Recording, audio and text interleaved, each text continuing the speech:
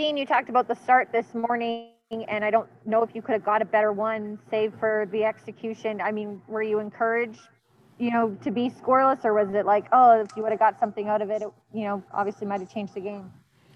Listen, he was unbelievable. No, yeah, we're encouraged. My gosh, we loved our start. We loved the whole game. Not just our team. The game was fantastic. So, they're going to be like that the rest of the way. So, but for sure there was encouragement. Yeah, Dean, it's been low scoring, tight. I mean, like it was in the regular season, but I mean, neither offense has broke free. Is that surprising, or are you comfortable if that's the way this series stays? It's playoff hockey, right? I mean, it's tough to score. Everybody's very committed, and we're very evenly matched hockey clubs. That it's a grind to manufacture offense, and there's no, even when there's an odd man rush, the guys are busting their butts so hard coming back that you got to make a play quick, and there's no, the late plays, and guys are just playing real good. So it's fun. And lastly, can you maybe tell us what you told Kevin yesterday? Because that looked like one of the best games we've seen him play. You know what Kevin told himself when we had a chat with him. He said that he wasn't very good, but when we talked to him, we just said that it's okay. Like he played really well. Didn't score. Played really well tonight. Didn't score. I think he had 8 shots. I think the guy said after. He was real good in tonight's hockey game. That's the type of game, and we believe that he just keeps grinding away like that, and he's gonna produce. And if he doesn't, then one of his teammates will. Thanks, Dean. Thank you. Go ahead, Mike. Just how deflating was right after you. There we go.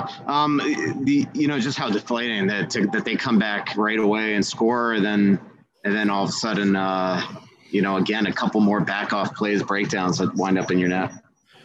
Well, I don't know necessarily breakdowns. The goal, sure, we would have liked to get it in and start grinding after the goal. I think Dumbs had it, tried to get it in. Moose had it, tried to get it in. They had good sticks, and it went back the other way. As far as the second goal, I mean, it's a hope play from behind the net, hits the side of the net, and ends up right on their tape. So there's no breakdown. It's just a bounce, and that's the type of hockey game that it was, and we expect that to be, going forward, that type of games. But leading to that goal, Johansson seemed to have the puck and just threw it away. I mean, how much does that need to change from him the first couple games? No, it's very rare that we see those type of mistakes. I mean, we're not turning the puck over in those crucial areas where they want the puck too, right? And it's tough. There's going to be a few mistakes made, obviously, for scoring chances, and both goaltenders are real good. But no, we're not disappointed in that area at all. And just lastly for me, I mean, what more can you do to get pucks on Fleury? I mean, it just seems like you guys are getting bodies there, so it's not that. You're getting grade A's, so it's not that. What do you just have to just keep on going at them? 100%, 100%. Just stay the course, right? Just keep going, keep grinding, keep doing the right things, keep playing the way that we're playing, and believe, that good things are going to happen. And that's our group's done that all year.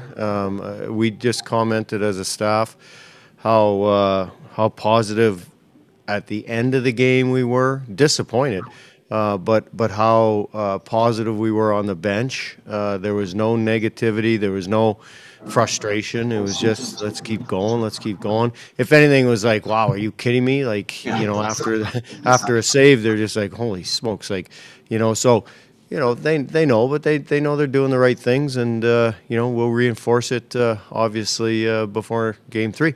Thanks, Dean. Thank you. Go ahead, Dan.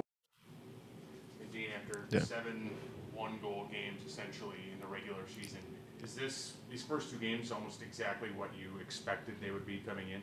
Yeah, 100%.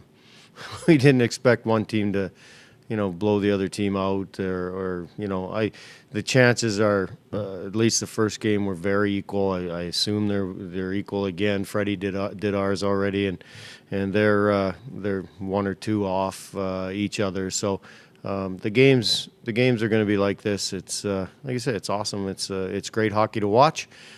Stressful for coaches behind the bench, but fun as well. Thank you. Go ahead, Dane.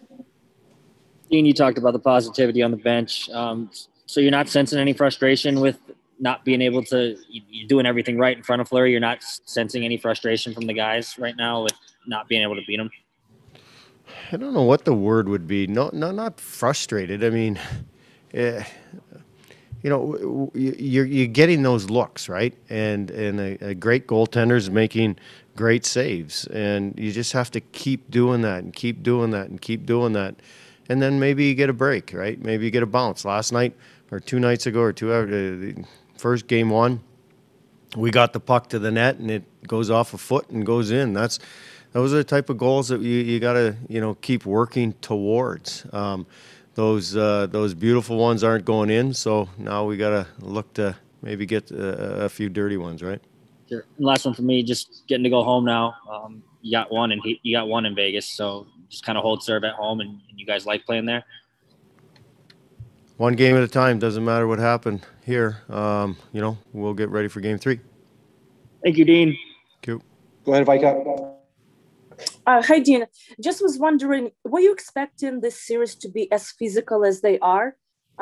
In the first game, 128 hits. The team's totaled right now in tonight's game, 109. Were you expecting to be that physical? Yeah, absolutely. It'll taper off. It's difficult to continue that. The guys will try. Both teams will try to keep doing that. It's difficult, clearly, but there's no question that I think both groups thought the physicality would be there, and it has been. It's been hard. It hasn't been cheap, which is great. Obviously, everybody's finishing their checks. That's the right thing to do this time of year, and it'll continue, but it'll probably taper off a little bit. Thanks, Dean.